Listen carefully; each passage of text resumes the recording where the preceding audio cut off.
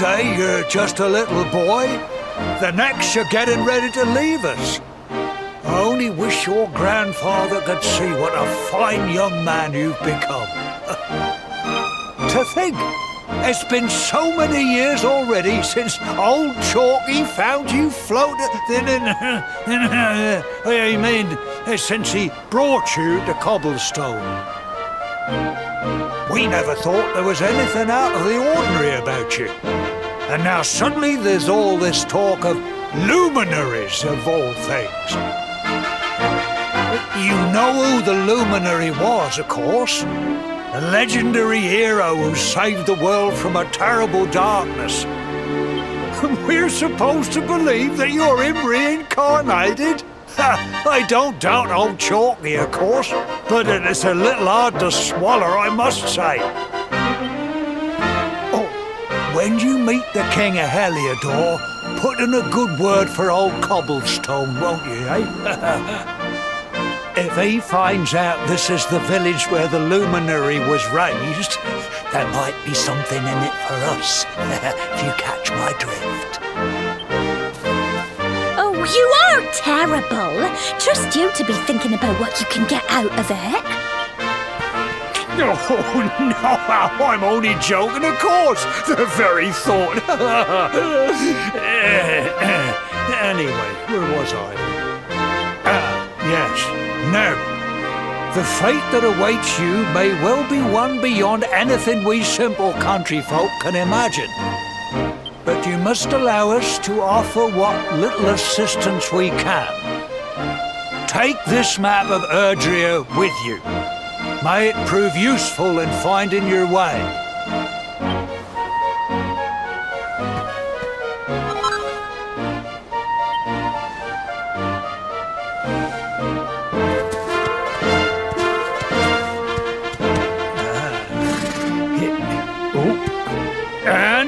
May this magnificent steed, the pride of Cobblestone, lighten your burden and speed you on your way.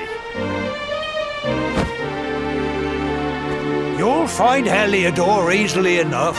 Just head north out of the village and follow your nose. You travel safely now. Oh, you're such a good boy, such a good boy.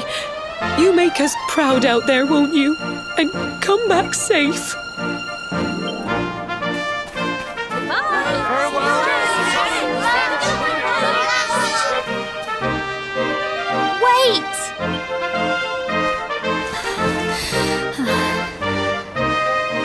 Here, take this with you. I made it for you.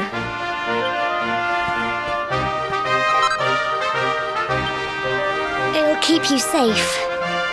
I heard there are lots of monsters where you're going. Be sure to keep it close, won't you? I don't know what's in store for you out there, but wherever you go and whoever you meet, don't forget us, will you? Take care, and remember, we'll be waiting for you.